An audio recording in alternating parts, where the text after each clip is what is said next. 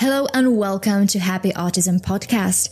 I'm your host, Mishka Sibert, a certified life coach and the founder of Happy Autism. The purpose of this podcast is to shine light on the topics that are staying in the shadows and in darkness in order to heal collectively as people that are together on this journey, whether you're a sibling, a mother, a parent, a caregiver, or autistic yourself. We are all welcome in this safe space where you can collectively talk about things safely and openly and heal together. Because this journey can be challenging, but we want to create a brighter and happier future together. So let's dive right in. Hello, welcome to Happy Autism Podcast. In this episode, this is a very short one. I'm going to tell you more about the Happy Autism as a business model. This is taken from the presentation that I did for wonderful company ADP, which is American HR company, and they, asked me to do presentation for the wonderful webinar was happening in April in terms of Autism Month and Autism Acceptance and Celebration and Awareness Month. So I'm just gonna dive deep and show you basically what's the problem, what's the solution, and how does my brother's role as a creative director play really importantly in terms of like his earning income, what he does, how does he earn income, and how does he actually does all of this within our business together with me. So let's dive right in. So the idea behind this why is because, for me, I experienced so many people being very cruel, and the society, was just trying to fight, and I was like heartbroken because I wanted to protect my brother and show them that, okay, you don't have to be so cruel to my brother. And being an overprotective sister, it was heartbreaking for me to experience the judgment of the society towards my beautiful baby brother. But after those years of fighting, I realized that this doesn't work. Fighting in terms of fighting back and reacting towards those hurtful things doesn't react. I need to take this fire and turn it into passion and bring awareness to people and educate them because they're reacting through fear because this is unknown for them. They don't know about autism. So I decided, okay, I'm going to take this fire and turn it into passion and start advocating and become a super passionate advocate and show the world what is autism. What is my brother's autism? Who is my brother? And show him to the world. And I wanted to show him to the world and show what he can achieve. And the big mission for me is to always, the happy autism means creating a happy future for people with autism, where we all in this together. So that doesn't mean just like for people that are autistics, but also for their families and siblings and all the society and community of neurodiversity, where people with autism are accepted as who they are, and they are equally accepted and seen as equals, not someone as less than. And they're seen, heard, and celebrated for who they are, because they're teaching us so many wonderful things and are bringing innovation outside of the box thinking into the world. And they are bringing us back into our own humanity, connection to our own self, and learning how to communicate clearly and how to listen. So in terms of like problem and solutions, there were 3 problems that I saw. So first problem was no or little awareness. So my solution to that was, okay, let's make autism visible because it's called as invisible disability. And let's make autism visible through unique and bright t-shirts and hoodies that stand out and start a conversation. So they raise awareness. And it was tested by me and other wonderful people and moms actually that have a collection, and you can purchase it yourself and our own link in description, is that it's super bright. The colors are chosen by my brother. The art is his. So, and you've got his name in the back, says Auto Art by Samko. And the point is that when I wear the collection, I start a conversation. Wherever I go, people are like, oh, this is cool hoodie, this is cool t-shirt. And it's a conversation starter. Therefore, it's a conversation that leads to greater awareness of autism and showing people this is autism. This is one of the representations of autism. And there are many representations of autism. Dive deeper into that and have an open mind and listen. The second problem was limited self-expression and my brother being quote-unquote voiceless. He's not voiceless, but since he's nonverbal, he was not heard because people don't understand nonverbal communication. Many times they're so, with the whole digital world being disconnected from each other and from ourselves, and that's a whole global problem. People are disconnected and don't know how to communicate and with each other, and that's why we have many problems in this world. What I believe is that when we actually listen and learn how to communicate with each other and listen to ourselves and others around us, we can solve so many problems and not have so many conflicts. So the solution for this limited self-expression was allowing him to speak loud through his art and in a unique way of having voice heard and being seen. So helping someone that is nonverbal be heard and letting him show me how he wants to be heard. Okay? And giving a platform, a space and creative space for him to shine bright and for him to come forth and express himself loudly and clearly in the way that is for him unique and authentic. The third problem was with employability, high dependency on the family and limited skill set. And high dependency not just in terms of like taking care and in terms of like self-care and hygiene and all of those things, but also financial dependency, whether on the government or funds or family. And many families, even if they have funding from government or something and support, they still struggle. And I believe that this can be solved. This problem with employability. And there are not enough bridges to actually connect. There are some organizations that are already doing this, like All Abilities, and Olivia is doing their own fashion brand that is just wonderful, and I'm a huge fan of them. And the collaboration with All Abilities are wonderful, all of them. But there is nothing greater in terms of connecting different dots, and there are different platforms and different people doing their own thing, and this is our way of doing our own thing. But at the times, I didn't know anything. When I was creating this business and this idea, I didn't see anything in our country, or I didn't see anything that could actually give roles and employment to people, and not for my brother. So since I know my brother and I've grown so much closer to him through the pandemic, through creating and doing all of this together, I knew that I can create a unique role for him with a business and a model that is easily sustainable. And that is important. While life gets busy and all of that, I needed to create something that is easily sustainable, where Samko's unique gifts and skills can be monetized and turned into multiple streams of income. Yes, you hear me right, multiple streams of income. Which is, what was the whole point? I wanted him to have his own earnings and also have proportions of money coming back to the business so he can grow.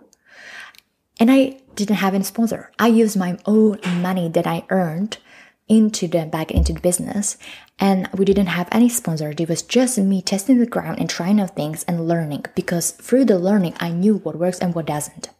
And I documented in a documentary called Road to Independence, which I always give a shout out to. I'm gonna link it. If you're watching on YouTube, you can see the links towards the playlist where you can watch it. I'll link in the description, where you can see the Road to Independence exam showing this road and how I actually documented my brother's achieving higher independence, complete independence as an artist, where he's not dependent on me for the guidance in terms of creativity, but he's feeling fully empowered to expressing himself freely, uniquely, authentically, and where he's actually using his gift to get commissions, which is one of the streams, but also where he's going to the store and buying his own colors, and he's super proud that he's doing it himself, then it's not me. And which leads me to the next point, which is why he's the creative director.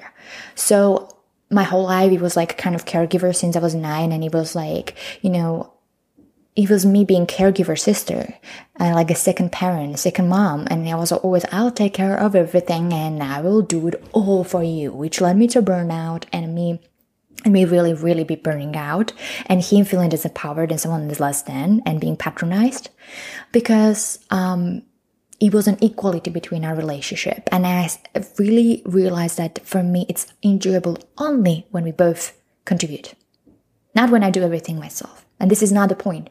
I would not do this business if my brother was not playing an important role in it, because it would not be empowering, interesting enough for me, and I would not be doing what I truly believe in. And then it's harmony and equality and balance in our relationship and our business. And I believe totally in independence for myself and for him. So instead of that, I started letting go of control, which was the work that I had to do on my side, and a lot of work on my side, to let go of control and to deprogram my kind of like caretaking and just like doing it all and trying to have control over things because I'm scared that he's not gonna do it properly and the way he does. And my perfectionism, I was like, do you know what? Just whatever. Screw it. Show me how you wanna do it. Take the lead. Step into your own power and show me.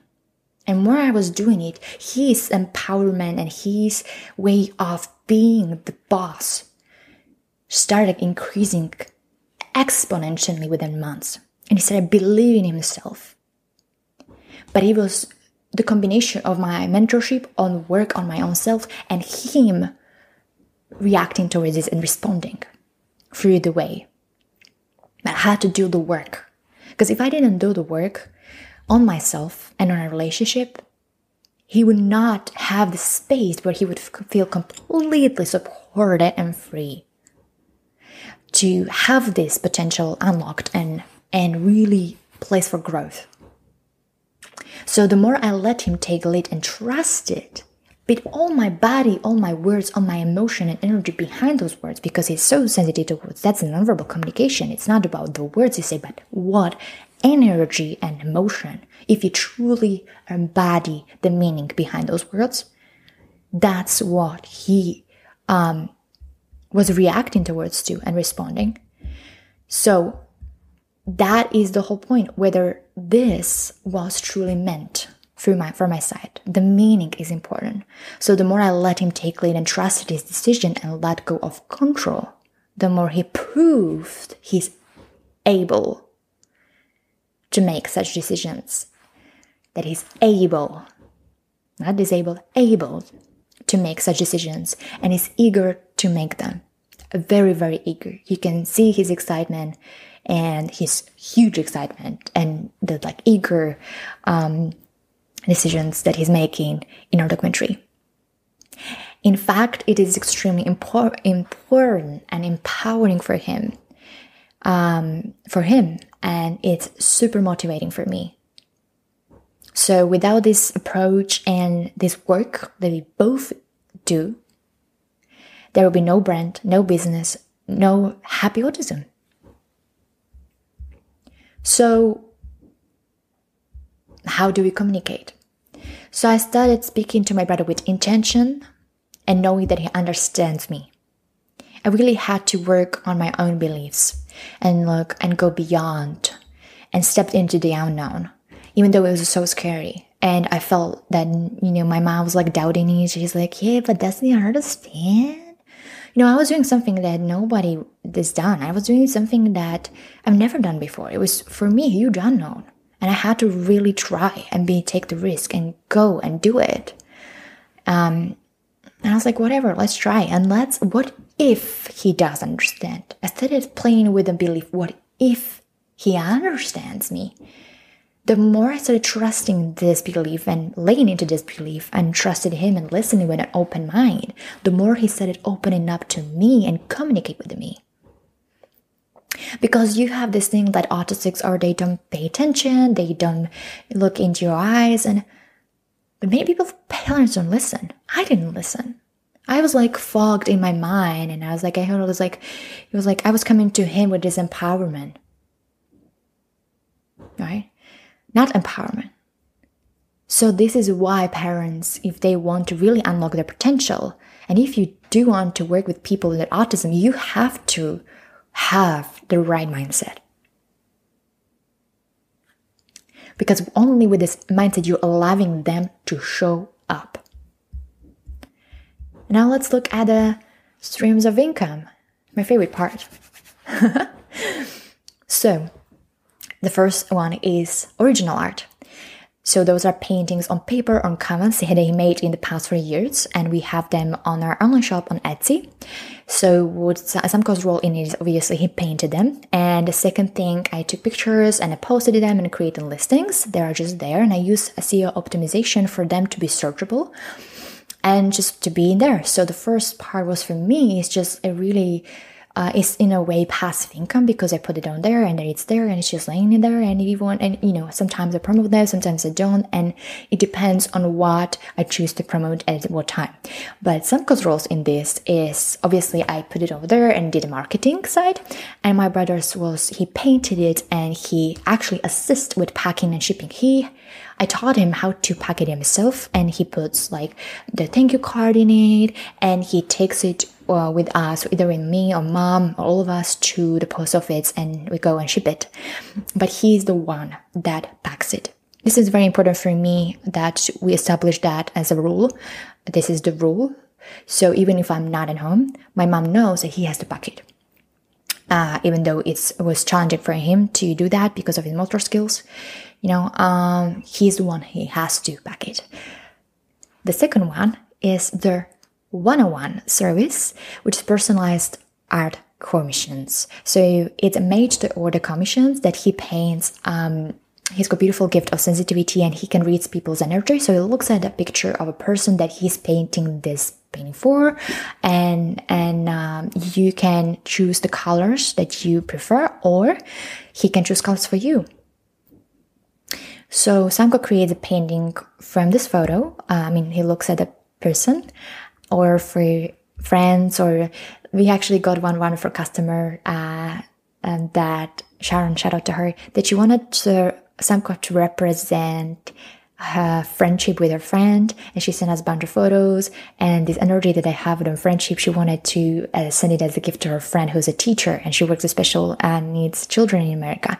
So Sharon is from Australia, and she's a wonderful occupational therapist, and she's actually was very inspired to start painting with children as well, and show them that they can have this path also, like Samko, that they can sell their art and become artists, which was super wonderful for me to see that someone is doing that, and that we inspire other people to really show the children the possibilities.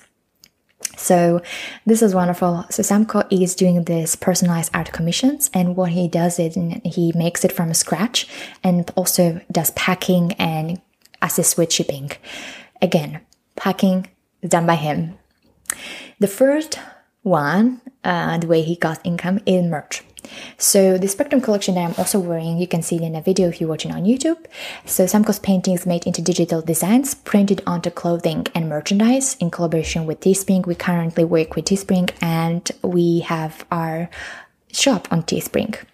So Samko chooses and approves colors and design. Has to go, before we launch it, he has to go through approval through him. If he needs to show excitement for that and eagerness. If he doesn't, I'm like, nah, not doing it. Bye. Ditch the idea. But so far he's been super excited about everything, to be honest, which is amazing. So I'm really excited about that. The fourth part is membership. So we have Patreon for this podcast, but also Samko has Patreon for his own art. So it's a monthly private membership starting from $2 to, I think, $20 full of exclusive content and discounts. And that means that you basically can see behind the scenes of him, like unedited footage of him painting, and you can see never released footage and never released photos of him doing his process. And I filmed him when he agreed to, first of all, he agreed to be filmed, because it's a very creative process and a beautiful process, and it's sacred. It's just very sacred, and it's very fascinating for me to observe, and I feel very privileged to be there when he's creating. So I asked him if I can film him for other people, that is like for his VIP friends at Patreon, and he said yes, yo. And what he did is, you can see in a documentary the way he was doing it, is that he was choosing which content gets shared and published.